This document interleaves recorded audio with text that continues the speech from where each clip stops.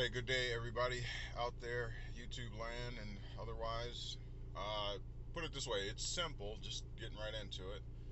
It's simple. If I were to go to a village of simple-minded folk, okay, folk that had never really been cultured by the technologies, that haven't do not have experience with perhaps an extensive library, and other tools of academia. And I, coming from today, from the West into that village, um, I could grossly exploit a people. I don't care if it's 1,000 against me. I could grossly exploit those people because what I can do and what I could take an occasion to do is to um, use technology, all right, to influence that whole village. And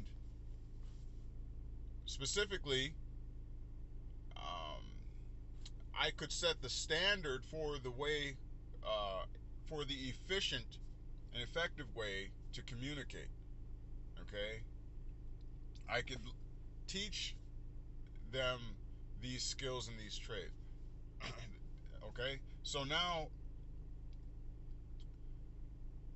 the first thing I must do if I want to consolidate, if I want to harness much power and gain their respect and allegiance, is strip them of their own systems and their own cultures, and most importantly, their identity. Take their identity away, okay, and create the identity I want them to have. Okay, I would create a new type of citizen, okay, wherein uh, voluntarily I could make it seem very much like it has to be voluntary, though. No one's forcing you to do anything, okay, but you know you're gonna miss out on the benefits that I have to offer you if you're not willing to go along with the program that I'm trying to institute, right? And so, I'll attract them with um, with benefits and with um, what seems to be um, powers. Okay, and so as more people uh, join and pledge in their allegiance and contract with me, then we start to grow, and we start to look at the people that do not particularly want to join, and we start to distance ourselves from them. Okay, so most specifically, though,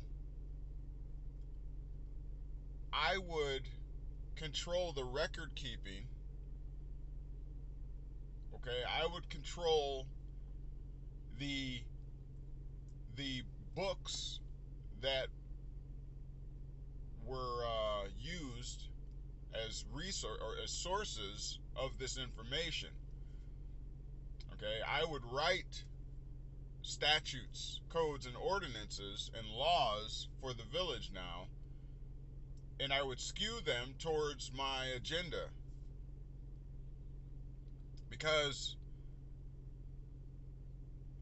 I have a plan,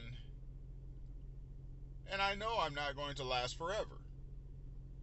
But I may have children on this in this village. I may pick the most beautiful or attractive woman or women in the village, right? And I might start to raise a family, and I want my family to remain in power, right?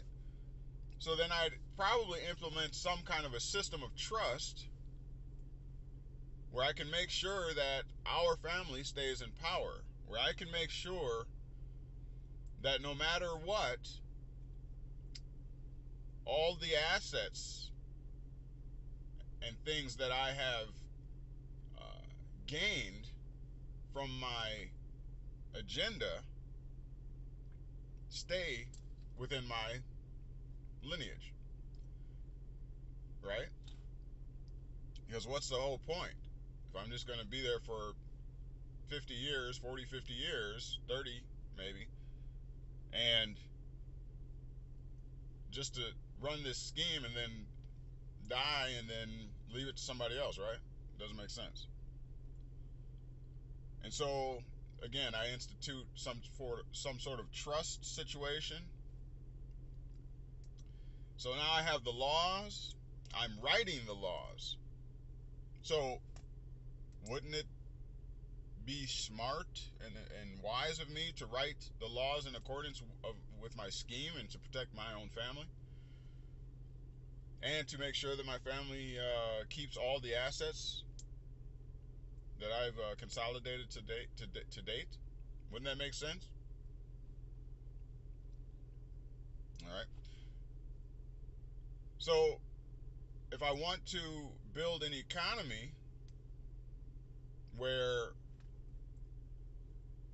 I stay at the head of the table and I'm able to harness and I'm able to glean much wealth off of the backs of the other villagers, okay, I'd have to put together something that stays under my control, something that I predominantly understand alone. So maybe I hire people to help me run it, this economy, in the name of public service, but maybe I don't tell them everything.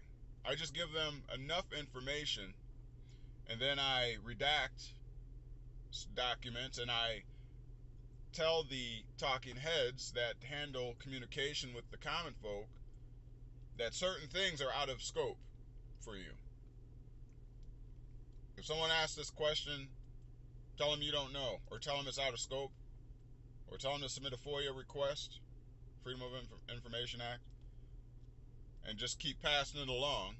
And because there's so many levels to this economy, this civil service, that the people will become frustrated anyways and probably give up, you know. But my education system is going to be enacted in such a way that we won't effectively teach them how to critically think. We'll teach them how to follow commands. All right. So you get where I'm going with this.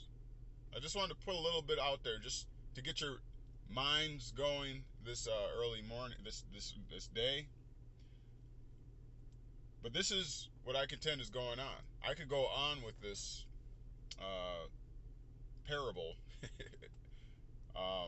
but this is exactly what you're facing, what you're dealing with here in the West, and other places now. All right, just something to think about. A little cartoon for you. Use your imagination for the rest. All right. Anyhow, have a great day. I'm going to work out now. Courtney, knowledge.